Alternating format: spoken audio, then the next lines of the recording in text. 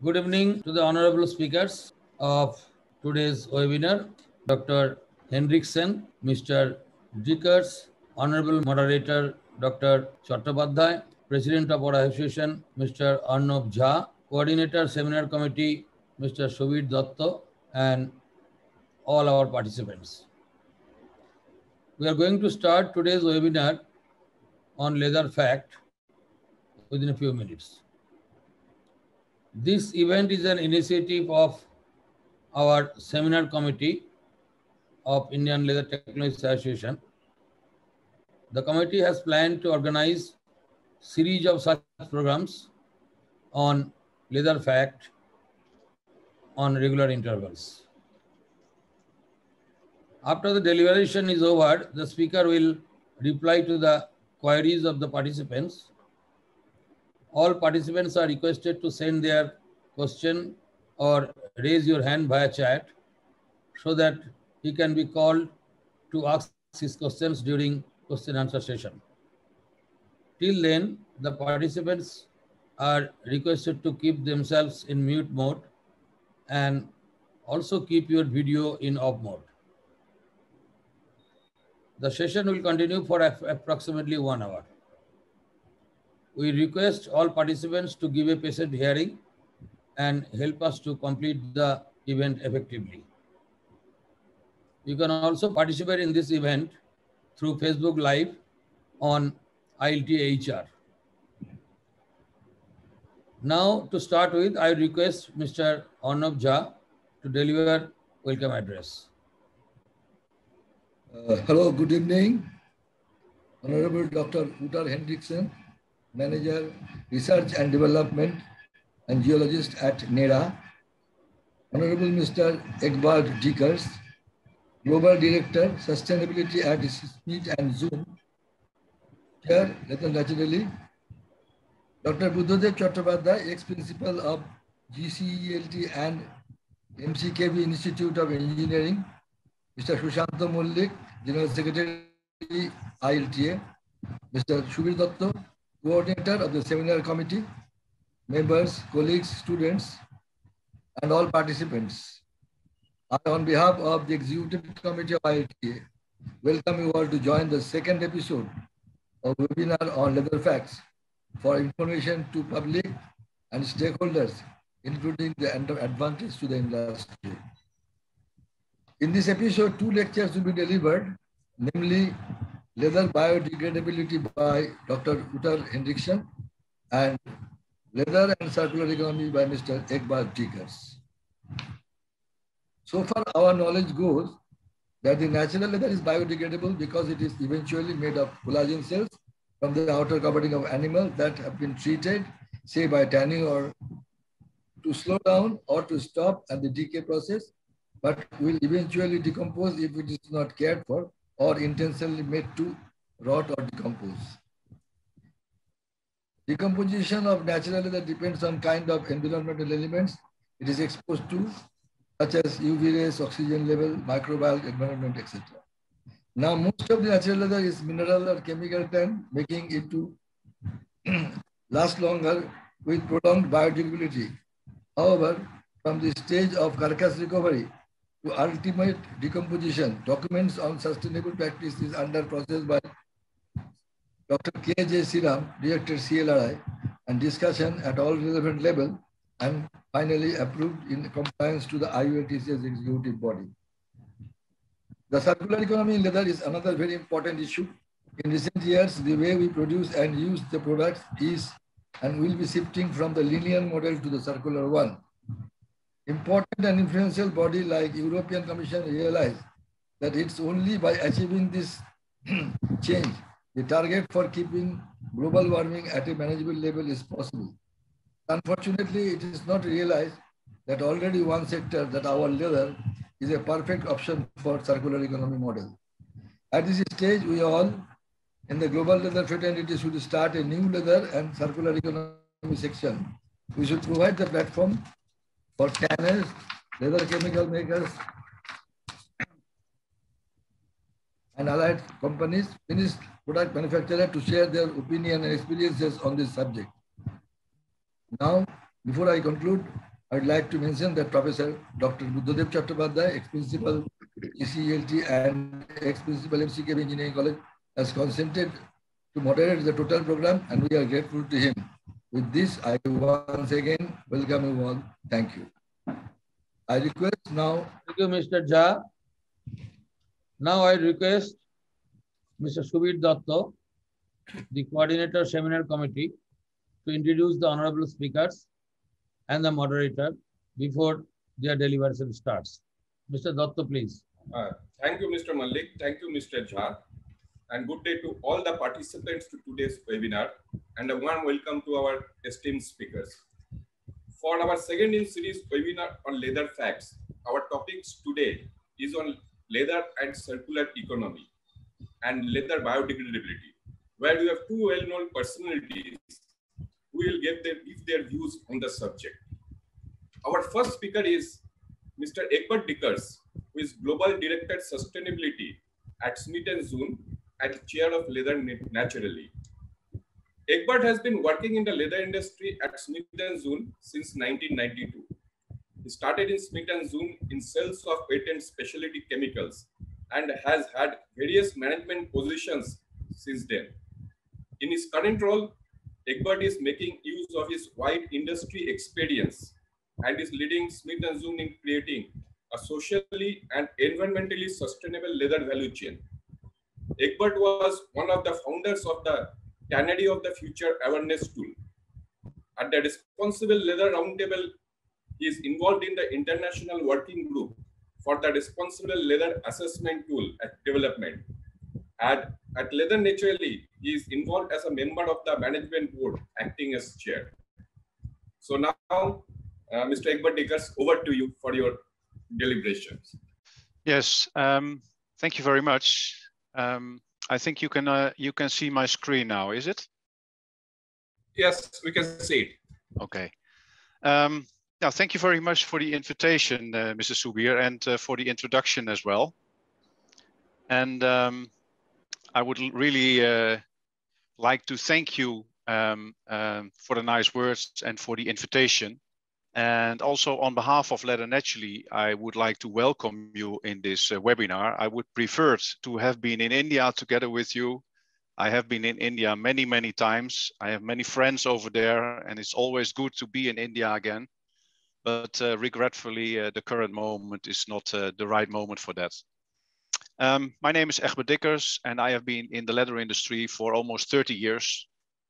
And as Mr. Subir said, that in addition to my day job as a Global Director Sustainability for Smith & Zoon, I chair Leather Naturally. And Leather Naturally is a global non-profit organization. And that's a non-profit organization with members from all over the leather value chain. And members include meat packers, hide and skin traders, leather manufacturers, chemical companies, machinery companies, test houses, and various associate members, like, for instance, your CLI in India.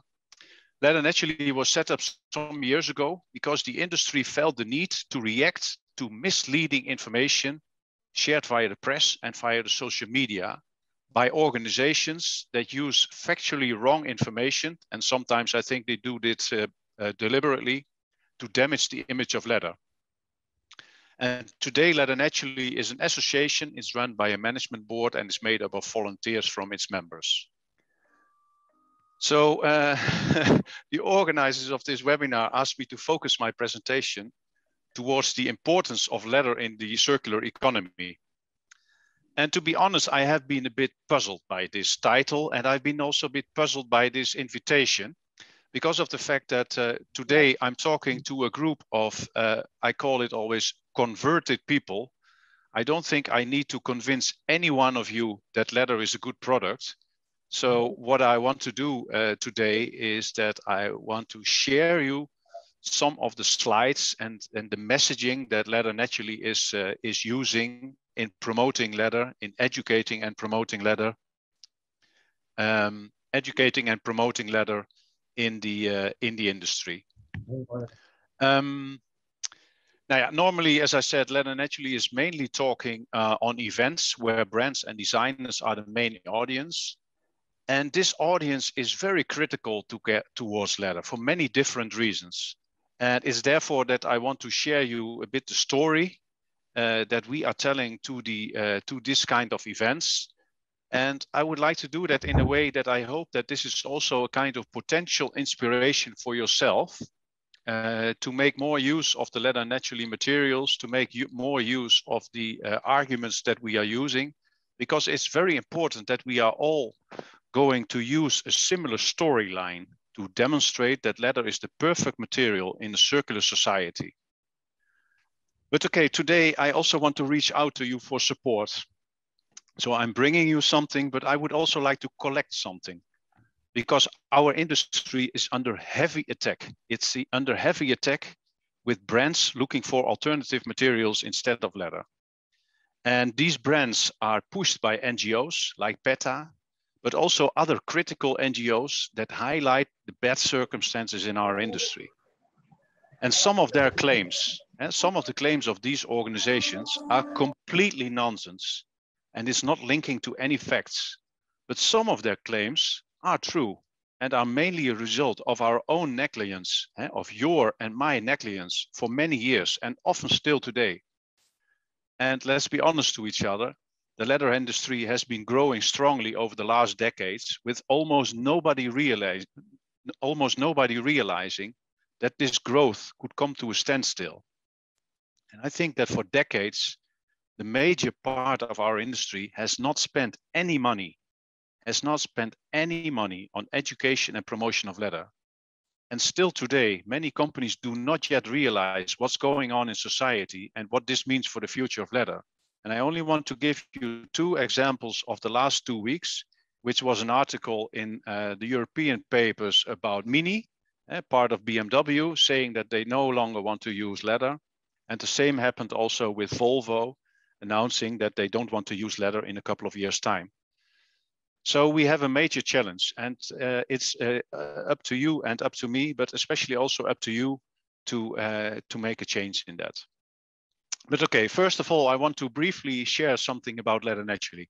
Leather Naturally is promoting the use of globally manufactured sustainable leather and seeks to inspire and inform designers, creators, and consumers about its beauty, quality, and versatility. And to do that, Leather Naturally is focusing on 2 main things. That's education and promotion. And we are very pleased and very proud also that in the middle of last year, we launched a brand new website with all kinds of fact sheets and background information in different languages about the benefits of leather, about the environment, leather and the environment. We made informational guides about manufacturing. And the website is in itself already a result of a careful check on the internet to really understand the kind of questions that brands and consumers have in relation to leather. And it is our aim to become the global resource to get the facts and understand leather. And via our social media channels, we try to inspire our audience about leather as a sustainable material. And we have created also our online digital platform, which is called Matcha, which is the oracle of leather design and culture that constantly inspires through its interviews, features, and articles that report on everything from startups that are recycling leather trainers to iconic automobiles and the best vintage stores for leather jackets. And events like this, we try to share our passion for leather and make you aware of the existence of leathernaturally.org as a source of information to better understand the material and the request for your support to join us. Yeah, Leather Naturally launched Matcha in the middle of 2019 as a global initiative to dialogue with the final consumer about leather. Because I think we should realize that in many cases, the young generations do not have a connection to leather anymore. And I will tell you more about it later. But in Matcha, we target Generation Z and millennials with the ultimate goal that leather is becoming a familiar word. It's becoming a familiar concept, a familiar topic, and a familiar material. And since the launch, we have reached an audience of over 2 million people and ensured that our messaging was seen over 100 million times. And the Matcha initiative is now entering its 2nd year after we now crowdfunded close to $1 million from a group of industry leaders that understand the importance of investing in a leather image. We hope that many of you will be willing to look into the possibility to support Mecha with the financial donation as well. I would especially like to thank 5 Indian companies that are currently a member of Leather Naturally. And I also would like to thank the Council for Leather Exports, who donated funds to the Mecha campaign in 2019. On the other hand, this slide with these 5 companies also illustrates that you should question yourselves how we can get more support from the Indian leather industry through membership and Mecha donations. Because with so many companies in India's leather industry, 5 members for Leather Naturally is still not much. And I mean, the industry in India is so big, you have a crucial role to support initiatives like Leather Naturally. For your information, membership is ranging from $250 to $2,000 for the larger companies. And in my opinion, this is a small investment for a company that understands that leather is under attack and that we need to show leadership and unity on a global scale to educate and promote leather. We would be pleased to welcome many of you as a new member after this webinar. So feel free to contact me after this webinar. Yeah, in the next few slides, I will illustrate the kind of messaging that Leather Naturally is using when it connects to brands and designers. And mostly we do this by highlighting the unique opportunities and the unique properties of leather. And we do that by busting the major myths. Because why should you consider using leather in your article? Simply said, because leather is a unique material. It's a material that is made either from wholly recycled or part recycled components, and that does not call on any finite resources, like oil, which is the basis for plastics. Leather is a material that lasts a long time, maybe even between generations, and that gets better with age. Leather is a material that is easy to maintain, can be repaired, and at the end of its life can be recycled. It's a material that is versatile. It can be used for many different end uses. And it's something that we know is responsibly made by an industry that is constantly innovating for change and improvements, and is accountable through certifications and internationally recognized manufacturing protocols. I will tell you a bit more about that as well. But before we are going into the myths, we would like you to realize, and I know that I'm talking to the converted, so you realize that leather is the perfect material for a world that wants to consume less, reuse more, and recycle everything. And leather, with a history of approximately 5,000 years, is the oldest example of recycling because it was used already by the ancient Egyptians. Regretfully, there are various myths about leather, of which we will discuss some that Leather Naturally is most asked about. And most of these claims miss any connection to reality. Myth number 1, billions of animals are killed to make leather. Here I would like you to realize, that market research has shown that in several European countries, including the United States, approximately 60% of young generations believes that the animal is killed to make leather. Just imagine this, 60% of young people thinks that the animal is killed specifically to make leather, 60%. And just combine this with the fact that critical minds have been very successful in creating a general opinion that the meat industry is the main contributor to climate change, to deforestation, and loss of biodiversity. Now I would like you to consider yourself being a teenager. Think about your child, think about your son, about your daughter. Why would you buy a leather shoe or a leather bag when you consider that what I just mentioned is true?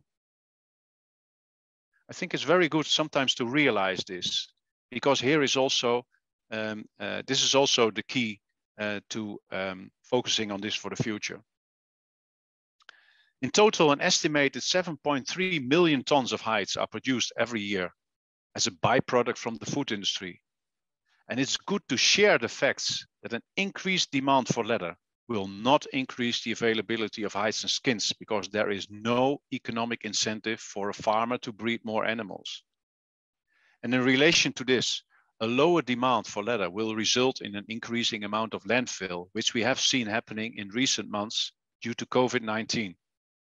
And as such, we believe that we all have an ethical duty to ensure that as long as humans consume dairy and meat for their protein needs, we should upcycle every hide and skin into leather instead of downcycling or wasting it. Because leather is an upcycled material with unique characteristics that fits perfectly in a modern society. And it is our mutual challenge to be able to explain this story to the brands, to the consumer, to your children, to your friends, based on facts instead of myths.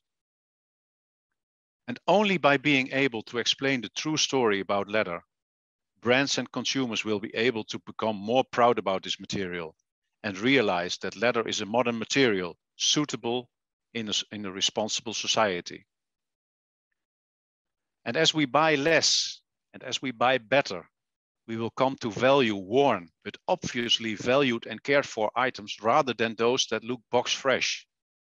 And at the start of the product life cycle, we also see designers learning how to create products that can be repaired, making a zip easy to replace, for example, so that a broken component does not limit the life of a product. In footwear, we are having conversations with designers and developers who are looking at every component, every stiffer, or every filler to understand if that compromises the ability of a finished product to be repaired or restored. And we are starting to see a full deconstruction of the process that starts with not just the endpoint in mind, but the evolution of the product on its journey. So leather lasts a long time, so it is well suited to being made into something else. And the work at Patterson and Stoop, for example, is a great example of taking loved items and turning them into something else that will not only be as equally loved, but have high design value too. It's a company that is entirely reworking old sneakers into completely new products. And I tell you, you will want these shoes.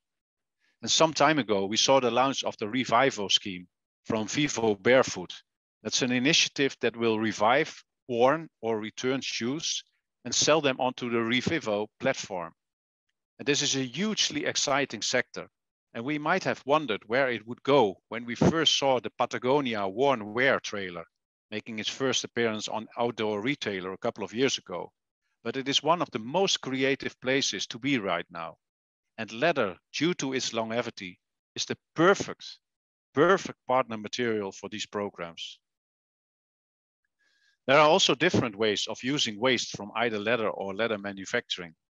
If you haven't seen it, check it out. Check out the work of Elvis and Cress.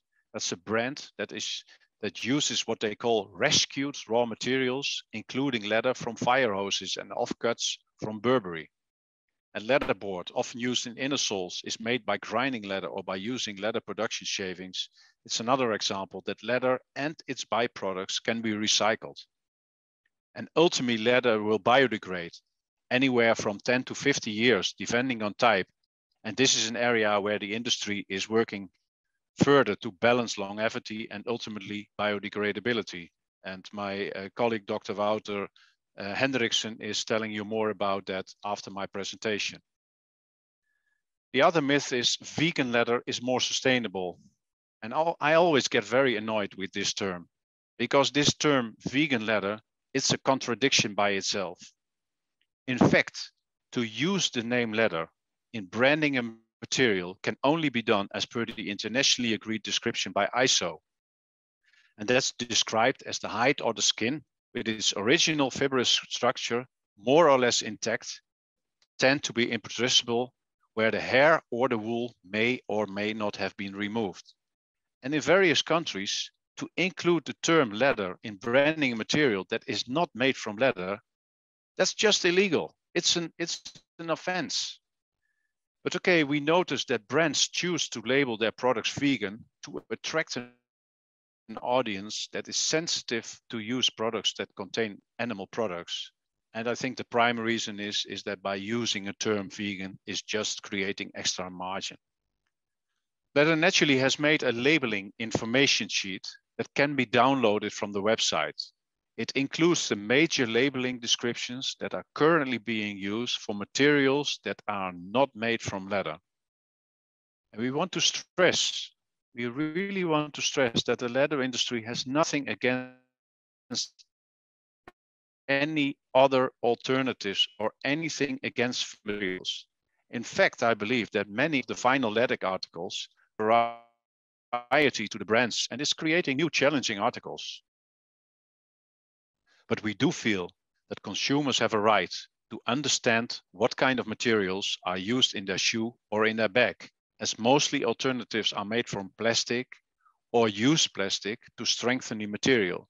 And it's really questionable if consumers would have chosen the alternative material when they would know it's made of leather.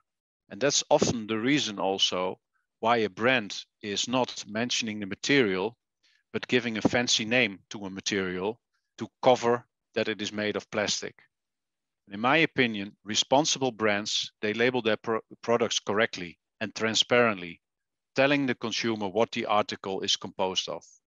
So I would like to invite you to use the fact sheets in your communication with brands or in your communication with companies or press that wrongly labels products and wrongly inform consumers. Another myth touches the way that leather is manufactured. And we frequently get asked by why leather manufacturing is unregulated and is using toxic chemicals.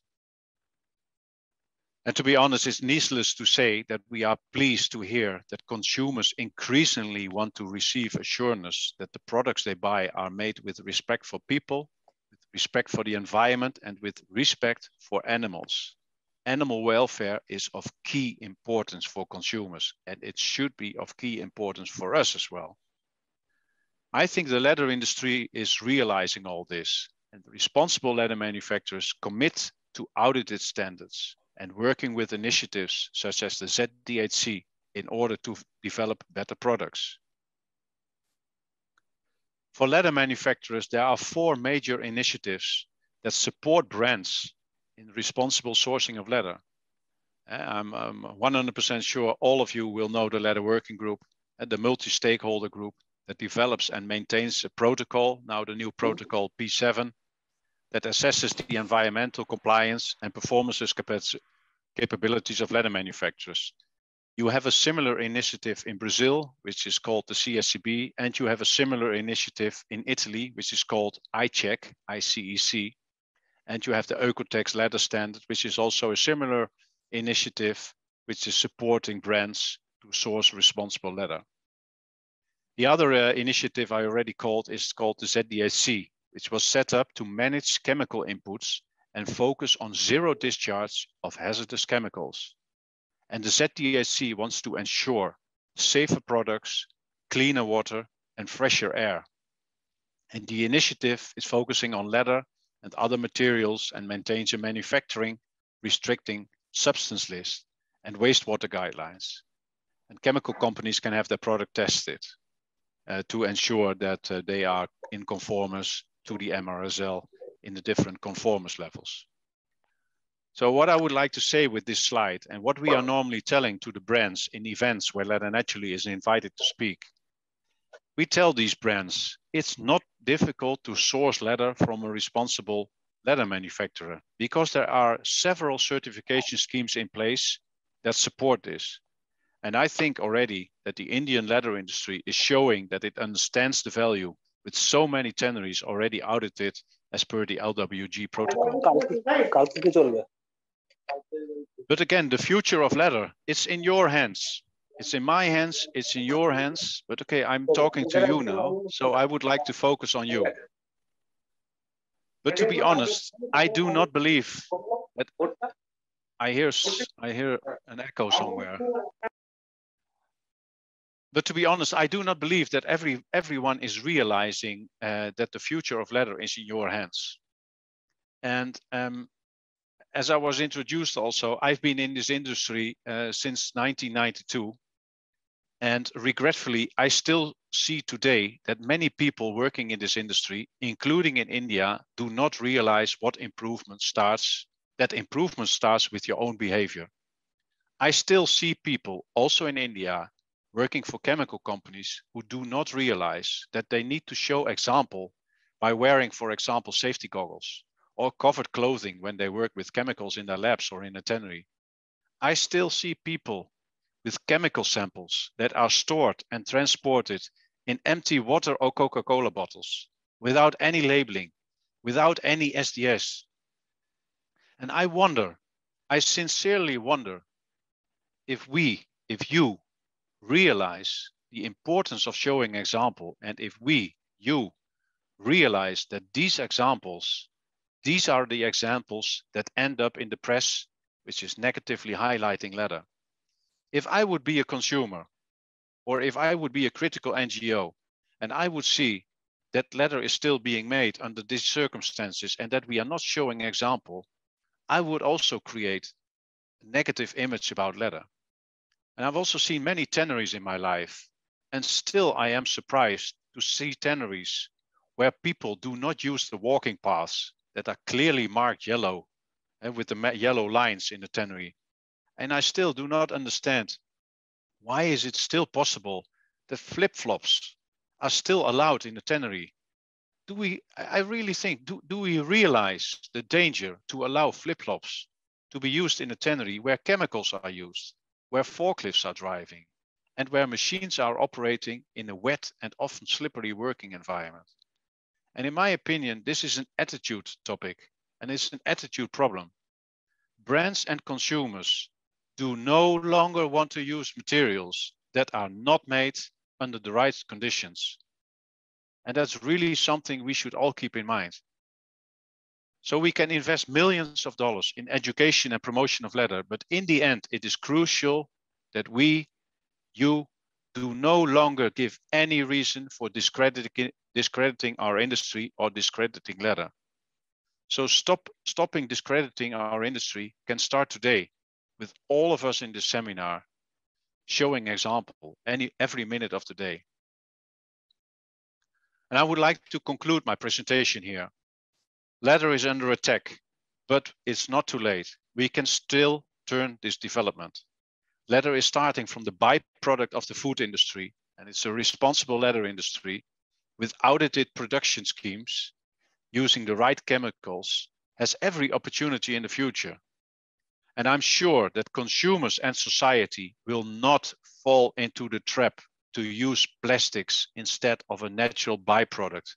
Consumers are not stupid. Leather is beautiful. Leather is luxury. It can be repaired. It can be recycled. And it's the perfect material in a circular economy. You and I, we have the key in our hands by showing example every day that leather is made responsibly as it should be and how it is expected from society.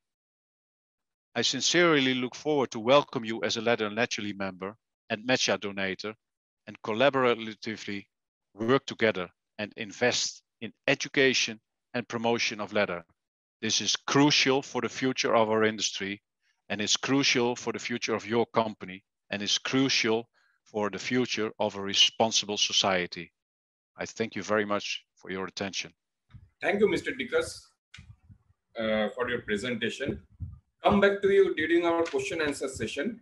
Please stay with us. And just thought that you said that some of the brands are stating that they will not be using leather. How do we counter this? Okay, let's come back to that later on. And now we invite our second speaker, Dr. Wouter Hendrickson. Dr. Wouter Hendrickson is the Manager Research and Development and Geologist at NEDA. Dr. Wouter Hendrickson has been working in the leather and chemical industry at Smith & Zoon and NEDA since 2015. After a MSc in Chemical Engineering and a PhD in Materials Engineering, he started at Smith & Zoon in R&D of wet and specialty chemicals and has been involved with various projects relating to new innovations on low emissions, recycling of waste streams and tanning. Wouter has been one of the founders for the zeology tanning technology. In his current role at NEDA, Wouter is creating a socially and environmentally sustainable leather value chain by introducing geology into the market. He has contributed to several scientific articles and a patent in the field of material sciences, engineering, and leather processing. His topic for today is leather biodegradability. Dr. Hendrickson, please. Thank you for your kind introduction. Are you seeing my screen now? Yes, we can see. Okay, great. Well, thanks again for the kind introduction.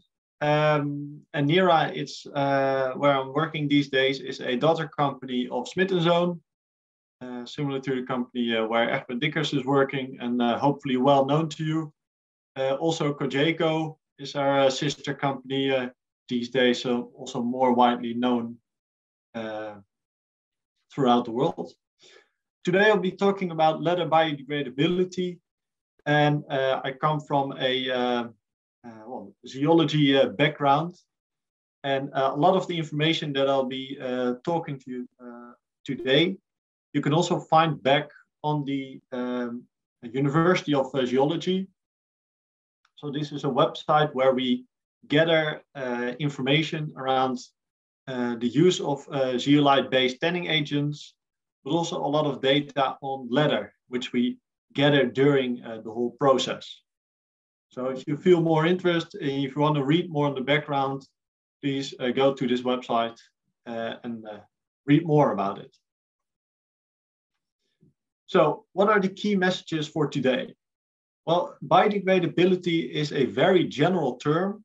And if you want to consider biodegradability, you have to consider it at all stages of the chain of production and during the life cycle of leather. Biodegradability is also about the testing of the substrate, the substances and materials. It's not just a single topic. There are multiple levels that you need to take care of. And when it actually occurs, it passes through 3 different stages. So the deterioration, the disintegration, and eventually assimilation. Moreoverly, biodegradability depends on the end of life scenarios and time.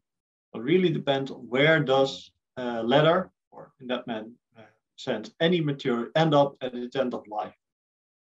And unfortunately, to make the discussion with especially brands and customers more important, but also not simpler, there's not one universal biodegradability testing method. So when we look at the leather value chain, it's our purpose and task. It's just been explained by Egbert Dikkers to really reposition it due to the different consumer and socio-economic trends. We have to show and we have to explain what the value of leather is. We, as leather technologists and scientists, we know what the value of leather is, but unfortunately more and more people are losing this feeling and this understanding of how beautiful leather as material is. Well, the brand NERA and Zeology tanning platform is not just a new tanning product, but it's a new concept with impact along the value chain. That's why it nicely links to the topic of biodegradability, because we have to think of all the side steps, all the waste streams that we produce during leather making, and they all need to be biodegradable and eventually circular to create a full circular economy. And therefore, creating and exploiting biodegradability of the material, which originates with the hide, then also at all stages in the chain, that will differentiate leather as the ultimate circular material. So when we look at the leather production chain, we of course start off with the hides. So there we have side streams, the trimmings, the shavings, the cuttings. When we then transfer it into leather, we have another waste stream. So we have cuttings and shavings again. But eventually as well on the shoe, on the articles. But the end of life of the consumer article also needs to be taken into account.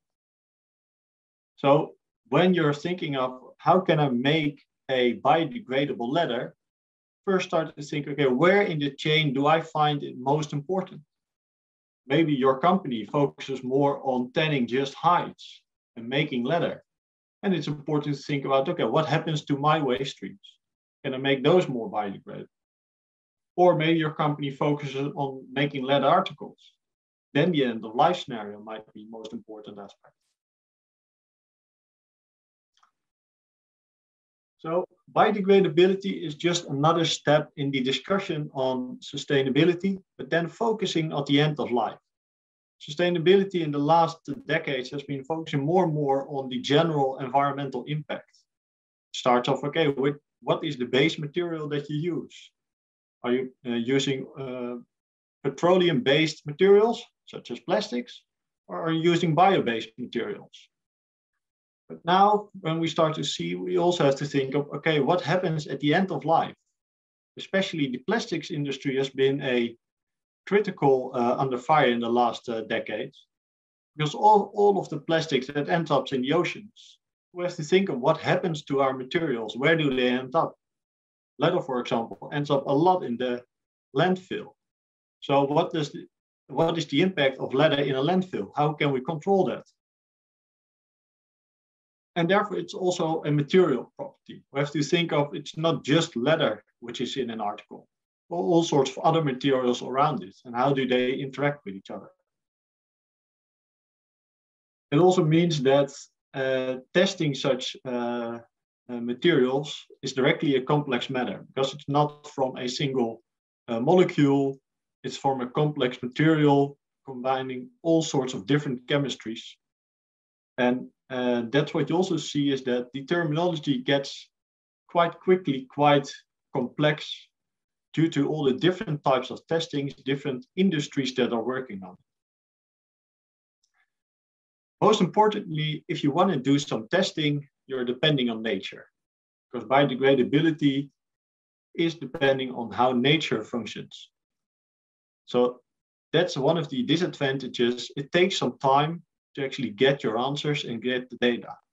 Therefore, it's important that we share our data and that together we create a better understanding of the impact. That's also one of the reasons why I'm giving this presentation here, so that we create a common understanding and that we speed up this transition. Well, biodegradability. So as I mentioned, there are 3 areas of testing. You start off with the substrates. So that is the material with which your basis is started. And in the leather, that's clearly a hide. But in non-leather materials, that can be anything from cottons, from plastics, to non-wovens, to wovens. Then you have the substances, the chemicals, which actually make the material. So in the case of leather, we do the tanning, we do the wet end, the crusting, and eventually the finishing. So you have to focus on, okay, these substances, can they be biodegradable on their own? So individually tested, or at least not hinder biodegradability of the overall material. And of course, at the end, it's the material, the leather, that needs to be tested, because that's what ends up in any end of life scenario.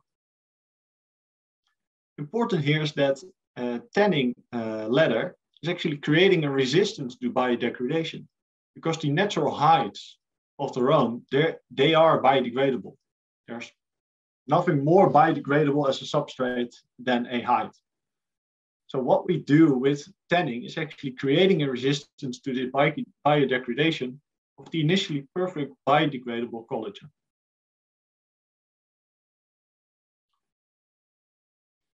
So what happens during this biodegradation? Well, there are basically 3 important stages that go on.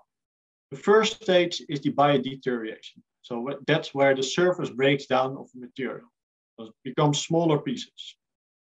From there, the disintegration occurs, and then the smaller pieces are even further broken down due to material interaction. They go into almost molecular small pieces.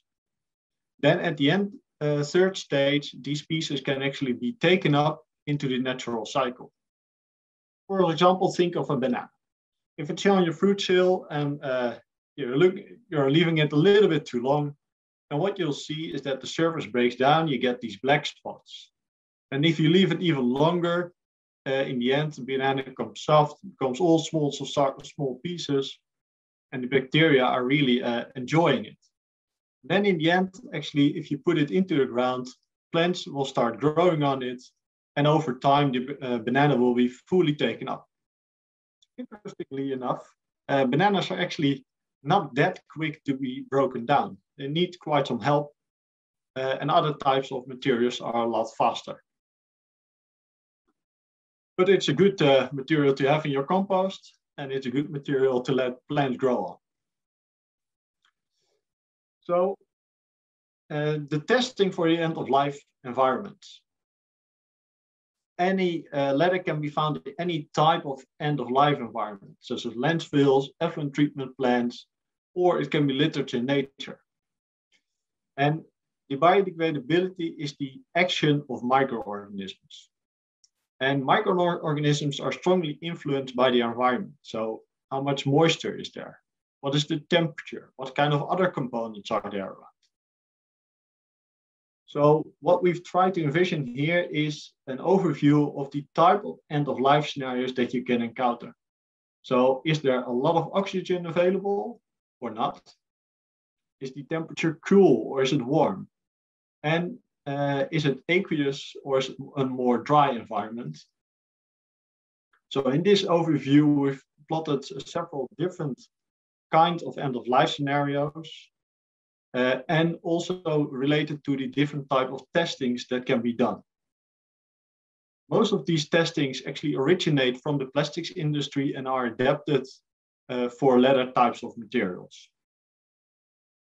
So here it's an ISO 20200 testing method. That's an industrial composting test. It can also be done on a more standard temperature conditions for home composting. Another important type of testing is for effluent treatment plants under aqueous conditions, or for example, for more landfill conditions, the HTM D5511. There are lots of more of other type of testing methods that can be selected, depend of the end of life scenarios or on other specific conditions. So when you're comparing biodegradability, it's also important to realize what kind of end-of-life scenario am I looking at? What kind of testing method is actually used? Because a material can very well degrade under industrial composting conditions, but under dry anaerobic conditions, it might be actually very slow. So then making the comparisons of the amount of material left over after a certain amount of time can be very confusing. So one of the things that you'll hear a lot in the discussion on biodegradability is actually compostability. So what's then the difference? Well, compostability is just one specific case of biodegradation. It's a biodegradation process under very specific controlled conditions. And typically, it's the industrial way of quickly producing compost. And compost actually focuses on the two first stages, so the biodeterioration and the disintegration. And there are two types of tests that can easily be used, the ISO 20200 and the 14855. But these tests mainly focus on the first two stages. If you want to know what happens to a material that's actually biodegraded, you also need to look at, okay, is it actually being taken up? So is it bioassimilated at the end?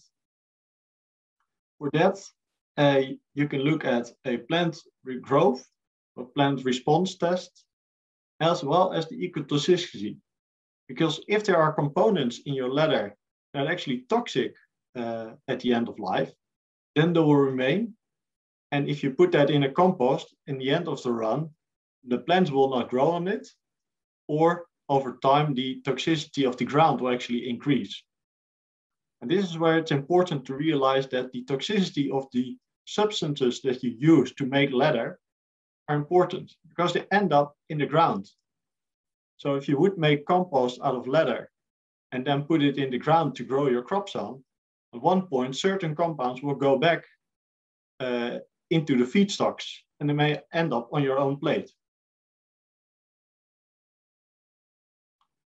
So what we've done, we've tested a couple of materials for the composting. And the typical conditions that you use is a standard compost. There's air and there's moisture in there. The industrial level in 58 degrees gives the quickest time. So then you use a maximum time of either 80 or 90 or 100 days. And this one is specifically adapted for leather, although it's originated from plastic materials. The criteria when you can say that a piece of leather is fully composted is that at least 90% or 90% of the material is actually smaller than 2 millimeters after 90 days of testing. But it can also be quicker. Here on the right, you see that very well composted leather gives you very nice fine material, which will be fully part of the compost. But if it's not so well composted, so badly composted, it actually stays in very large pieces. And if you take the compost made of the first material, you let the plants grow on it, this is a sort of positive response that you can get. So these are tomato plants, and the test actually counts what are the heights that the plants get, the amount of leaves, and their color intensities as a measure of their livelihood. On top of that, you can do ecotoxicity testing, and then the compost, or the ground, is actually tested for which kind of components are still in there that might be possibly toxic. Another kind of testing, the ISO 20136, that's more related to the effluent treatment plants, because here you work on aqueous conditions, 25 degrees. You use a leather powder and sludge and some nutrients, and you actually measure the amount of CO2 as a measure of chemical breakdown or breakdown. And here it's compared to pure collagen. So that's the control. That must be at least biodegraded more than 70% during the test. And then leather can either match the biodegradation of the collagen or be lower. And here we made a comparison of pure collagen, which you see here biodegrades in time. And these are hours. Compared to 3 different types of tannages, which are in the industry. And where you see very large differences in the overall biodegradation, as well as in the type of behavior. For example, this green one starts to biodegrade almost from the first start, but just slower compared to the naked collagen.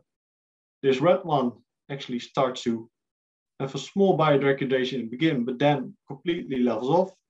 And the blue one here shows a very, very, very slow biodegradation. And at one point, it actually starts to increase more and more. You also see very different behavior between different kinds of tanning agents. And here the reference is the pure collagen, which would be the case if you would not treat leather. So then how to make compostable leather? Because that's probably the question that we all get from our customers. How do we then do that? So how do we deal with the synthetic chemicals in retaining and finishing? And how do you balance between biodegradability and the durability or the lifetime of a leather product? So these are relevant questions there. Hello. So I have a couple of advices that I can give you. So first of all, talk to your own customers. Leather articles need to be designed with the end of life in mind. So if they think biodegradability is important, and which aspects do they find less important? One misunderstanding that a biodegradable material does not necessarily mean that it has a short lifespan. Some biodegradable materials actually do have a very long lifespan, but under certain conditions, they can still be composted quickly. The used substances, so the tanning agents, other chemicals, need to give the least resistance to biodegradation, but more importantly, they need to be non-toxic. At this moment, we're doing additional research on the impact of the different wet end chemistries used by Smith & Zoon.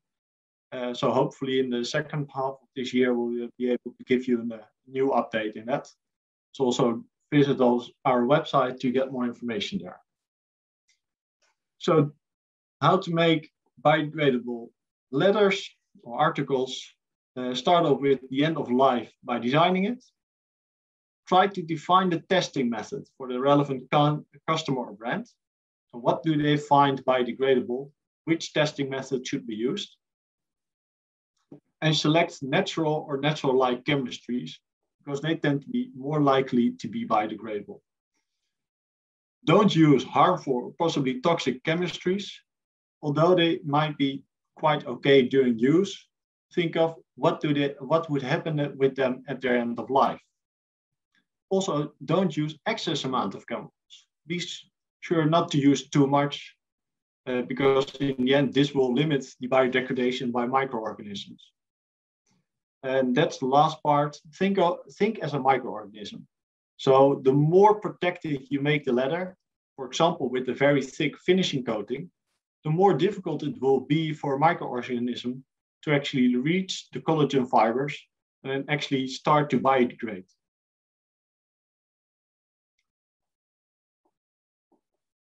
So what I've tried to tell you today is biodegradability needs to be considered at the all stages in the production chain and during the life cycle. It's testing of substrates, substances, and materials, and it passes through 3 different stages: biodeterioration, disintegration, and assimilation. Biodegradability depends on the end of life scenario. So is it wet? Is it dry? Is there a lot of oxygen or not? And there's not one universal biodegradability testing method or claim. So always go into the discussion what a brand or a customer means when they say, I'd like to have biodegradable leather. And with that, I want to point out to you our University of Zoology on the Nearing Tanning website, where we recently uploaded the masterclass also on this topic and have more data available for you. Thank you very much.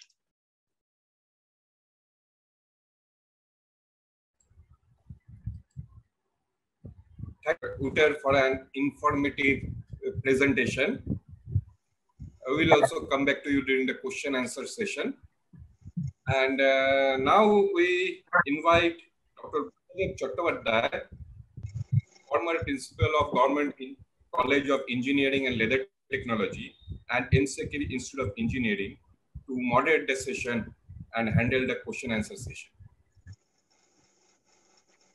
Well, thank you, Subir. The President, ILTA, General Secretary, Ratan Chaudhary, and our honorable speakers, Dr. Wouter Hendrickson and Mr. Egbert Dikkers. I have been entrusted with the responsibility to moderate the speakers' speeches, valuable speeches. But before that, I say something in a keywords, a punchline. These 2 topics that was discussed was very important in the sense the sustainable development and the circular economy and also the biodegradability of the leather. Now, In my terms, the holistic view of the sustainable development means that we must ensure that we leave the same quality and quantity of natural resources that we have been using in our generation, and must be able to hand over the same quality and same quantity of raw materials to our next generation to thrive on, failing which the aim of sustainability is going to be lost. And in that case, I will recall the famous German philosopher E.F. Schumacher, who has been emphasizing, and this has been used by both the speakers today, that restrict the consumption, be judicious in consumption. Now here again, we can find a sort of a contrasting situation, because our economical growth, main importance of the economical growth of any country, it lies on increasing consumption. And here now we are talking about decreasing consumption or optimizing consumption. Well, we have to find a middle line, a borderline between these two, how to balance these two factors, obviously. Now coming straightway to Mr. Dikkers, who spoke about circular economy. He has warned us that there is a heavy attack of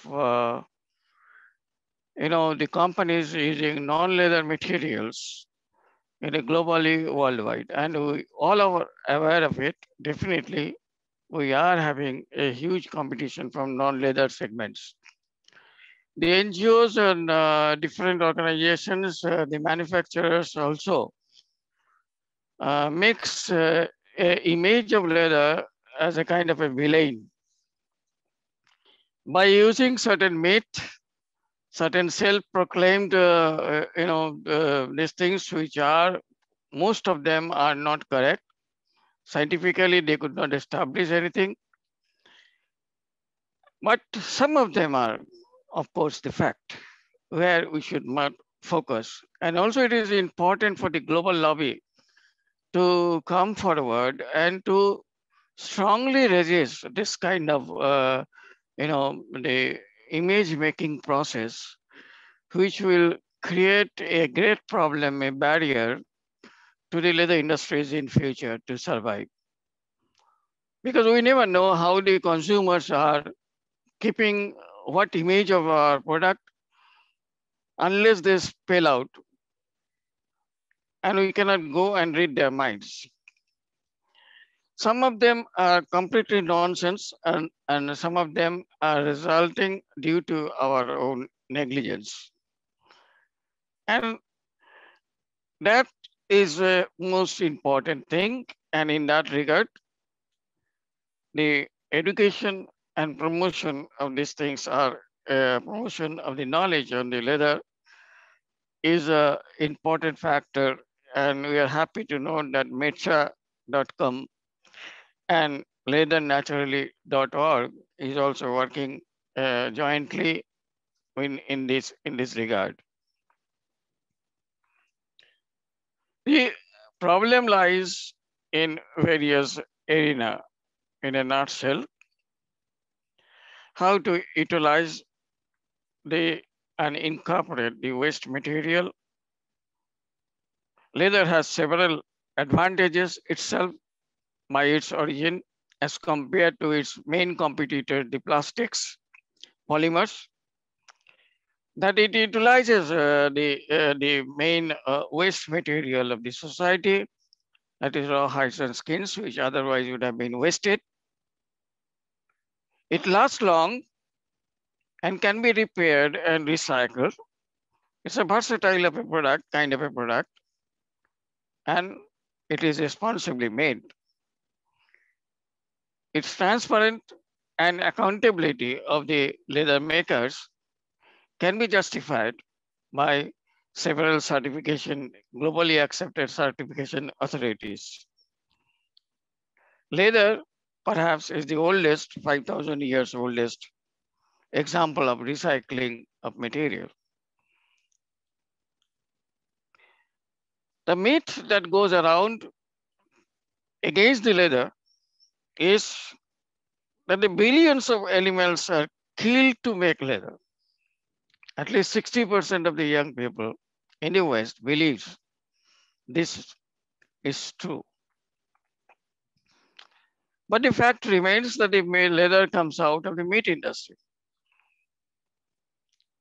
7.3 million tons of hides are produced each year, and we have the responsibility to turn the waste into a versatile product, and that the industry has been doing.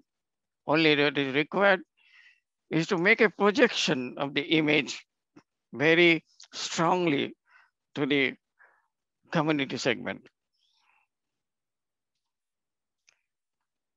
Now I can read, I have been working in a ecotoxicology field and also the environmental field. And I can remember that suppose if we do not produce a leather and if we leave these raw hides and skins to be biodegradable automatically in the environment, the ecotoxicological impact on the hides and skins left to perish would have been more, the carbon footprint would have been more than when it is used or converted into leather. So therefore, this myth has to be established. The carbon footprint of the hides and skins left to the environment for degradation would have been more as compared to the carbon footprint of manufacturing leather from that hides and skins. So it is not only the environment that is in question, but also it is the question of economy and employment generation that is also a outcome, a offshoot of this problem. There are, of course, several methods of recycling and conversion of solid waste that is generated due to this process. And we all are trying to move our production line in such a way that we can go ultimately reach to a zero waste. Vegan leather is another one where it is given an impression to the mind of the consumer that it is a vegan. It's not killing the animal. They are trying to capitalize the sentiment of the consumer. Whereas, whether it is a vegan leather or it is a pure leather or a leatherette or fast or whatever, they use the term leather. So using the term leather as a prefix or a suffix of a noun itself justifies the superiority of the leather. Otherwise, they could use as simply as vegan, not vegan leather or leatherette. Why the question of leather is coming? Because that itself, in the back of their mind, makes a sense that leather is superior material to them. But that creates a confusion amongst the consumers. Because if they can capture a larger share of the cake, then soon enough, we will be out of the market. Now, it has to be seen also that the leathers are made with less toxic or the non-toxic chemicals. And there are several certification units like LWG, Roadmap Zero, ICEC, CSCB, or Oikotex, etc., who certifies these things. And a responsible manufacturer of leather, whether in India or third world country or in the Western country, needs to go for certification in order to earn the confidence of the consumer. And that is very important. It's a question of attitudinal problem. And very rightly, Mr. Dikkers has pointed out that it is shocking to see the people are handling the chemicals or the process in the tannery, in the wet shop, without the safety gadgets, and even with a flip-flop. Well, this is something which is a fault, I must admit, of the management to look into these things very seriously. Because if this continues, then definitely it reflects that we are less responsible. We care less. That is very dangerous trend. Now coming to Dr. Wouter Hendrickson, who has spoken on biodegradability of the leather, or in a nutshell, within quote and unquote, I would say, the cradle to grave approach. Here also leads a kind of a dichotomy. Why, the Neanderthal men used raw hides and skins as a footwear, as a tent, as a clothing material, and that used to go for biodegradation, putrefaction. And in order to prevent the putrefaction, the tanning system was discovered by accident in order to preserve it. Now the dichotomy lies that we have to now go back to see how we can make the tan leather biodegradable. It's a reverse part of development. Now biodegradability, as is stated, is a chain of operations. It's not only connected with the lifetime of the material. The biodegradability relies on three factors: biodeterioration, biodisintegration, and then assimilation, bioassimilation. But the problem lies that there lies no universal biodegradable testing methods, and it is time consuming, 90 days to 180 days. The testing time is also time consuming, as I have said. The substrate, that is the hides and skins, are already biodegradable. There's no doubt of it as compared to plastics. Then we are adding substances, that is the chemicals. And these chemicals interacting chemically with the substrate, the hides, the fibers, the collagen, to make the material leather. Now, the leather therefore would contain either the chemicals or the derivative of the chemicals after the reaction. And therefore, when we go for look for ultimate biodegradability, we must also see into it that the chemicals that we are using are of less toxicity. More toxic chemicals are to be replaced by less toxic chemicals. Either the chemicals itself are less toxiable, or the derivative that they produce with the interaction with the collagen, that is less toxic. Otherwise, they remains inside the leather and they can hamper the biodegradability. Biodegradation is a steady process of breakdown, and the testing methods are broadly classified into three directions, that is anaerobic, or it's aerobic in aqueous conditions, or it is aerobic in the dry conditions. And in that case, the biodegradation and biodisintegration leads to the fact of biocompostability. Here we are talking about biocompostability. Biocompostability should ultimately aim to produce a bioassimilation and a plant growth. And when a plant grows, we have to go for evaluation of the ecotoxicity to see the effect of toxicity on the plant. Less toxic chemicals are to be used. We have to go for what we call very favorite, my favorite terminology is atom economy. avoid using excess chemicals, the chemicals that is not required, the amount or the kind of chemicals that are not required, the chemicals that do not form a part of the leather, that has to be discarded. And he has also emphasized that the thickness of the film, finished film on the leather surface should be as small as possible, as thin as possible, because the first step of biodegradation is the attacking and the cracking, disintegration of the surface.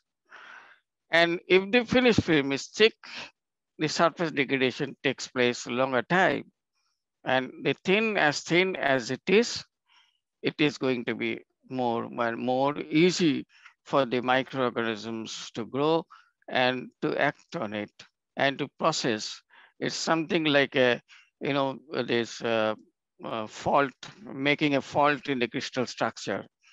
Once you make a fault and then the fault is propagated in a larger scale for orienting for a larger scale of degradation. And there it goes without saying that formally we know all of us know that the glaze finish has a least thickness, followed by resin finish and a small resin finish, and the highest possibly thin thickness is the patent finishing. So the film thickness within micrometer range should be as small as possible. And most possibly, as far as I can remember, 20 to 25 micrometer film thickness is good enough for this kind of thing. And that's all from my side. Now, I would go back to Subir to start the question answer session. Subir, please. Yeah, thank you, Dr. Buddha Chattopadhyay. I would request you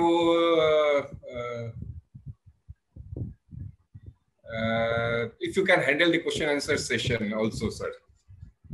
Okay, fine. Now I would request whoever want to raise a question, please raise your hand. You can go back to the down and see the participants there. Click on the participants, you will find a raising hands icon. Click on the hands and we are going to know who are you and we are going to ask you the questions. You can unmute yourself and ask the questions then.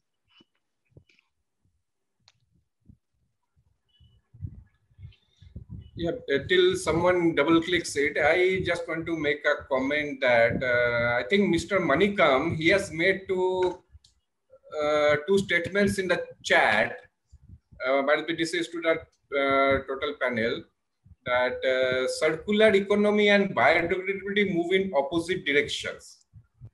If anyone can throw light on clear his confusions. And also the second question he asked is, please let me know why any sustainable system does not obey the tanning definition.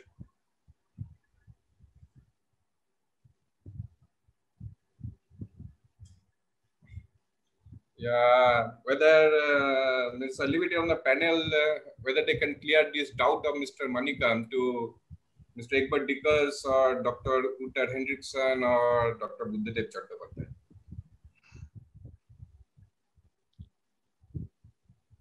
Wouter, shall I take one part? Yes. Yes, sure. Yeah. I see the question about circularity and biodegradability. I think the nice thing about leather is, and that is also a big principle of circularity, words like repair, reuse, refurbish, repurpose. And I gave some examples in my presentation of leather that is then later on repurposed. Instead of a shoe, it is made into something else. But in the end, a product you can recycle and you can repurpose it, but in the end, it might be necessary that a product needs to be given back to the ground level. It needs to be given back to the earth, where it is originating from, and that's why biodegradability is coming in there. So I don't see it for myself that it is going into opposite direction.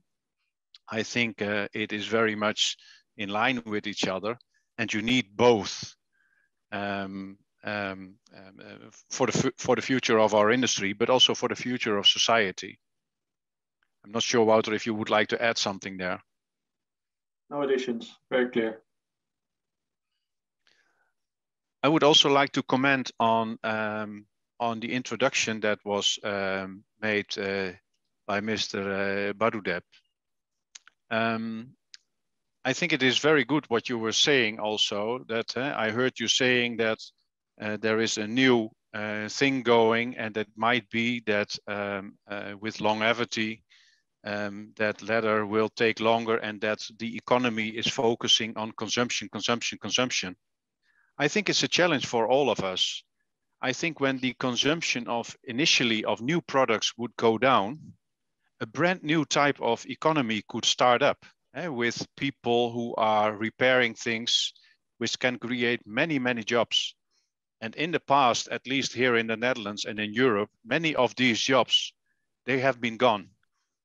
Because now it is that you buy a shoe, you buy a leather shoe with a plastic sole or rubber sole. The rubber sole is finished, and then you throw away the shoe because the shoemaker cannot do anything with it. And I think that is where circularity is coming in. That is changing the design from the beginning. Changing the design from the beginning, that you always look at the weakest material. And again, also look into developing a new kind of economies. And I would like to come back to one other point. I think you were very clear and very right about that it's important that there is an international, a global lobby to help that people speak about leather. But to have such a lobby, you need to have money. You need to have money for people who are talking on behalf of the leather industry. You need to have a lobby for people who have the opportunity to create educational materials. And this is exactly the reason why, for instance, also an institute or an association like Leather Naturally was set up. And this is exactly what Leather Naturally is also doing. Lobbying is creating a different image with brands, but this needs money. And I think what is important to realize, and I would like to make an appeal to all of you. I think it's very important to realize that an image of an industry, of an image of the product that you produce, does not come for free. You need to invest in an image. And because of the reason that the leather industry for many years did hardly or did not invest in education, did hardly invest in promoting leather, that is one of the reasons for the shitty situation that we are in today. So that's again an appeal to you, to each one of you. Talk within your companies how you can support initiatives like Leather Naturally, but Leather Naturally is not the only one, but how you can support initiatives like that can help you to build on the future of your industry, because otherwise there is no future. Very Thank true. you. Very, very true. Very true. And Mr. Jaya Singh has raised his hand. Can I ask her to unmute and please ask the question? Mr. Jaya Singh. Jaya Singh. Probably he's going out. Okay. And as far as I am concerned, I cannot see anybody raising hands. Okay, Sudarshan Mishra, please.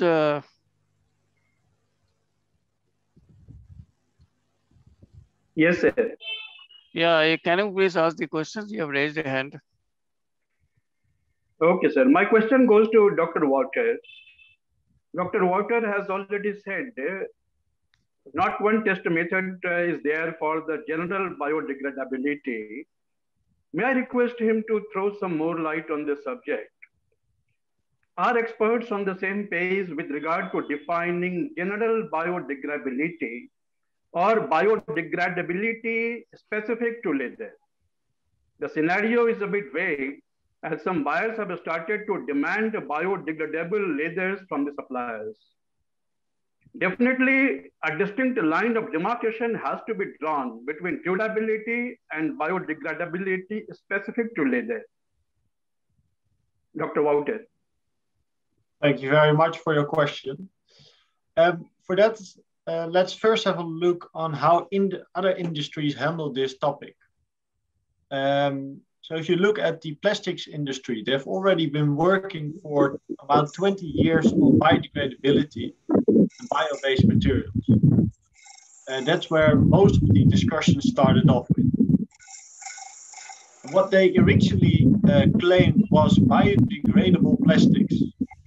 Unfortunately, they're now finding out that the term biodegradable is such a broad term that they get opposite claims, because a biodegradable plastic in some cases is actually not biodegradable, because they tested it for a dry composting test, but then it ends up in the ocean, and in the ocean then it's not that quickly biodegradable. So if a customer is asking you, I want to have biodegradable material, ask them, okay, what kind of biodegradability are you looking for? What you now see is that most industries actually focus on composting. Composting is an industrial method for creating compost, or better said, biodegraded materials, which then can easily be reused into groundworks for agriculture. And that's nicely closing the loop. So my advice would be focus on composting if you want to sell a biodegradable material. It's a relatively well-defined test, and it's good to use. But on the other side, if you're having your own tannery and you're doing your own tanning, then focusing on a effluent treatment plant and the biodegradability might be even more worthwhile. So this really also depends on your own choices where you want to lay your own focus on. But realize that one is not per se the other. And in relation to your remark on durability and biodegradability, I think we all know where leather started off with. So already from Neanderthals or Egyptians, they worked with all sorts of materials. Most of these materials were gone, but nevertheless, they were also very durable. It's only in the last 100, 200 years that we started making leathers, which are that durable that they're hardly biodegradable anymore. So we have to reconsider how important is durability to us. Is it the most important factor, or are we even overextending it a bit too much? In some cases, it might be still be very worthwhile. If you want to make a briefcase which lasts more than 20 years, use your known technologies.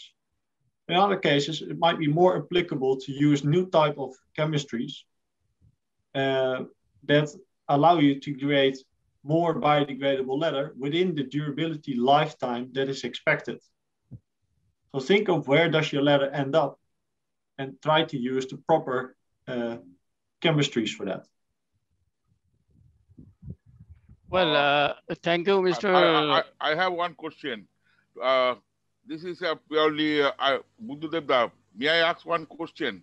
Just 1 minute, 1 minute. We have a question in the chat session. Let us give the preference first. Mr. V. Ganeshan has asked, Mr. Wouter, Dr. Wouter, can you please explain to him what is the advantage of vegan leather over the leather for regular and continuous use? So what is the advantage of vegan leather? Vegan leather, yeah, right. Over the leather, so far as the regular use is concerned. Actually, it's a very nice question. Recently, the Freiberg Institute in Germany made a very nice research. So they've compared, I think, around 10 to 15 different types of materials that all claim to be an alternative to leather. And what you see is that each type of material has its own specific added value. So some materials are very tensile strength, other materials are very flexible, but none of these materials had all the properties similar to leather. So what you see there is that leather in the general term is high scoring on all material properties. When I explain this to my wife or to my friends, the thing what I always say is that in the end, leather is your own skin. Nothing feels as good as your own skin, and nothing lasts as long as your own skin. We can do beautiful things with chemistry. I mean, I'm from a background, I'm a chemist. We can do beautiful things with it, but nothing matches nature. Thank you, Dr. Wouter. Now, here's a question from Galaxy M01. Probably this is the the mobile phone brand, but initial I can see GM. Can you please ask the question? Unmute yourself, Mr. GM. You have raised a hand. One hand has been raised. Mr. GM. Can you please unmute yourself and ask the questions? Okay. And then I would ask Mr. Ratan Chaudhary to ask the question. Okay, good evening. I'm Ratan Chaudhary. I have a question. Rather, I will, because you are two global people, we are getting it today evening. So my question to both of you, because the greener technology or biodegradable technology is easily to tell, but when you can really do it in practice, it enhance certain costing and commercial part. When it look into this, the cost factor is there. Now, when you are in factory, tannery, I have my experience because I was associated with Sri and Sri Lanka 25 years, and with Bangladesh and North Indian market, I have seen when we go for greener technology or biodegradable technology, the leather is beautiful and acceptable to the buyer is very much. But when they go for the pricing, they are asking the price which is not justified to accept the biodegradable or greener technology. How the global people or global chemical or the organization like you, how you people are helping the industry. I'm not talking about the only leather industry in India, that to influence the people that there is a two type of thing. One is this greener technology where they will get a better life and better pollution, environmental friendly, and where we can get the better price also. You have to pay a little bit more because dumping cost of Germany in Düsseldorf and Stuttgart is much different. So they can get a better, less dumping cost and share that dumping cost to the third world country. How this your organization will help us to this big player like a shoe company or leather buyer. I'm asking both of them, both of you. Okay. Wouter, do you want to start? Yeah. So if I understand the question correctly, if we want to go to greener technologies, there comes a price with it. And I think that's true. Discounted price. I'm not asking the discounted price. I'm asking we will follow that greener technology. How the buyer will accept that price, which is justified to make a greener technology leather. Yeah. So how do we transfer the message to brands, yes, to shoe producers, to any other type of material users, that we're not just making leather, no, we're actually making greener leather. Yeah. That's indeed also one of the reasons why, for example, leather naturally is so important. And also why we as NERA are also translating this image and translating this message. So it's the challenge for all of us in the industry that we differ ourselves from plastic-based materials, because that's where the critical aspect is. That's where we win. We win with showing the impact of how leather can be made and what the impact is of leather on the long run. So what we do as a NERA, we actually have quite a lot of contacts, not just with tanneries or with chemical buyers. No, we actually have a lot of contacts also with brands and with the end consumers to really inform them, okay, what's the value of using geology? How can we help our own customers with selling their leathers? It also means that you, as a tannery, also have to translate this message. Like Egbert Dikkers mentioned earlier, that's not only just selling leather. It's showing that you have a good company that you're working with, that you're taking responsibility for your own actions. And if you show that, then you give the value. And that value is then translated also to the brands and eventually also to the end consumers. Does that answer your question? Yes, okay. Yeah, I would like to comment on that as well. I think Wouter is totally right. And I think that there are certain things which come in here. I mean, organizations like Leather Naturally try to talk to the brands. The same like the Leather Working Group, for instance, is doing, or the same like the ZDSC is doing. Because we can have all kind of nice programs. And again, also what Wouter is connected to Smith & Zone's Zeology. We invested a lot of money in developing this technology. And that means that we now need to share with the industry why this new development is an added value for you as a tanner and for the brand. And much of this has to do with the total cost of ownership. Because I said, I've been traveling in this industry for many, many years. And I've talked to many tanneries also saying that, okay, if you want to do business with me, yeah, our policy is that we pay maximum $1.5 for a kilo of chemical. And then I say, okay, but why would you not pay double, for instance, or 10% more when I'm giving you an added value later on that you have less effluent, that you have less waste material. But if you don't look at the total cost of ownership, to make a change in the chemicals, for instance, will be very difficult. And I think it's the challenge for all of us to support initiatives like the Leather Working Group, because they have a close connection to the brands. And we must push the brands that they should not only be a member of the Leather Naturally, of the Leather Working Group, but they should also source the leather from the Leather Working Group audited companies. And there are still too many brands, and I've experienced it myself. I was in Kanpur 1.5 years ago, just before the COVID crisis. And I remember I was sitting at one of our customers, and there was a customer also from Eastern Europe. And I asked to him, what is important for you when you are buying leather from this tannery? He said, yeah, the price. I said, okay, but there must be other things as well, like sustainability. He says, no, I don't care. It's only the price. But I'm convinced that this kind of customers, so this kind of leather buyers who buy the leather on these conditions, they are going out of business.